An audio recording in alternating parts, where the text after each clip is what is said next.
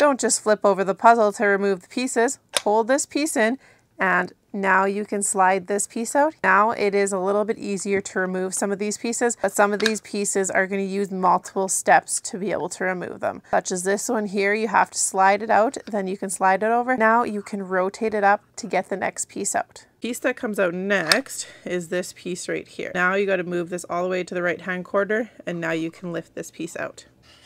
Now we got to slide this piece over underneath here, lift it up and out.